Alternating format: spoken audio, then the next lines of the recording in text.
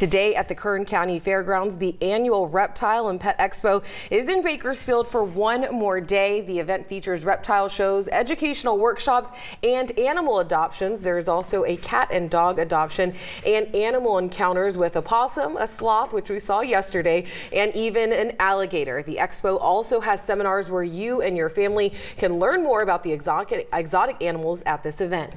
Not only do you get to come and learn about different exotic pets per se, because reptiles are kind of exotic, you're going to get to see animals that you wouldn't get as close up with at a zoo, which is what I do. So I tell you why an alligator is not a good pet, and please stop bringing them into California, because I'm going to have this animal for the rest of my life. It's over 50 years.